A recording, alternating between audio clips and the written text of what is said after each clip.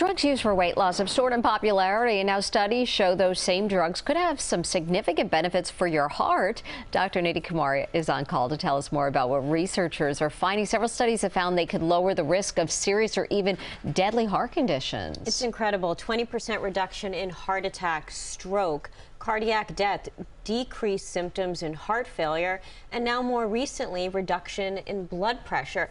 I mean, great news, not a huge surprise. We know obesity and cardiovascular risk go hand in hand, but this is an incredible risk reduction with these medications. So what are cardiologists saying about these studies? I mean, I think cardiologists are seeing this as just another tool to, add on to standard care. They're really elegant drugs. So what they do is they work on a hormone called GLP-1, and what that does is it suppresses hunger in the brain, it slows gastric emptying time so you feel full longer, and it also improves the way your body handles insulin, which means that you metabolize glucose even better. On its face, these all sound positive, but are there any negatives to taking these medications? Well, there are the rare side effects of pancreatitis. It's contraindicated in certain endocrine cancers and thyroid cancers.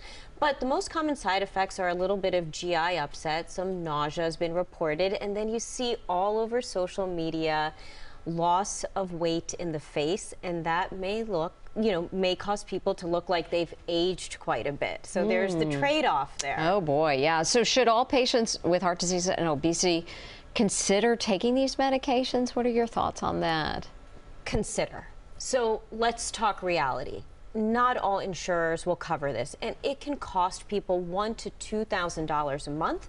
For many people, this is a lifelong medication because study has shown when you go off this medication, you do gain the weight back. But I need to emphasize that all of these studies, all of these numbers are not only driven by the medication, but that's in conjunction with diet and exercise. So at the end of the day, no matter what new medications are on the horizon, important to emphasize having a healthy diet, exercise, good sleep, good lifestyle. That's It's really fascinating, though, when you mention these elegant drugs, how are they different than other drugs that have been on the market? Well, you see, they're very specific in what they're doing, and they are targeting not only a part of the body, but a part of the brain that is involved with obesity. And we never thought of obesity that way, but it's a more holistic way to target the issue of obesity.